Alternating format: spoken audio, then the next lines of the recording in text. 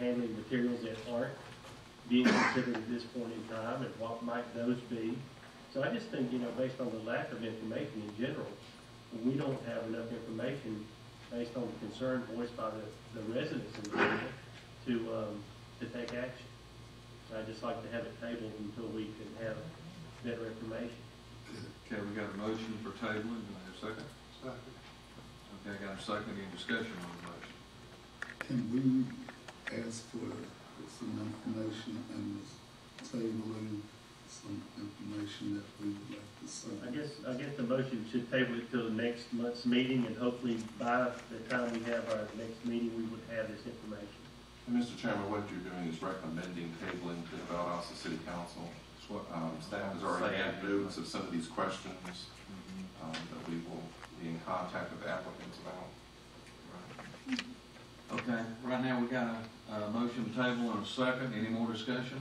I would just say that in a tabling situation, recommendation to the council, they have the option to put it on the table, hold additional hearings, get some answers to these questions, and then they can make the governing decision, which I would support that.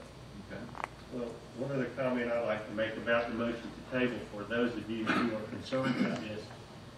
The tabling of this matter at this meeting does not stop the governing body from taking action. So you need to attend the meetings with the governing body, and hopefully by that point in time, maybe some of this information that is lacking will be brought forward, and regardless, the governing body still has the authority to take action and approve this motion or this matter. That's right. I just want you to be aware of that. That meeting is May the 8th. May the 8th at 5:30. City Council chambers and all city office.